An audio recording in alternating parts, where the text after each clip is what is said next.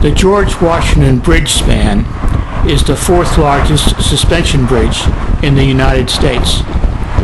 The bridge contains two levels, an upper level with 4 lanes in each direction and a lower level with 3 lanes in each direction, for a total of 14 lanes of travel.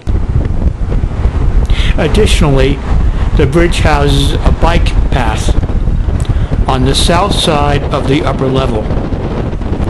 A spiral ramp leads from 178th Street in Washington Heights. The George Washington Bridge is home to the world's largest free-flying American flag.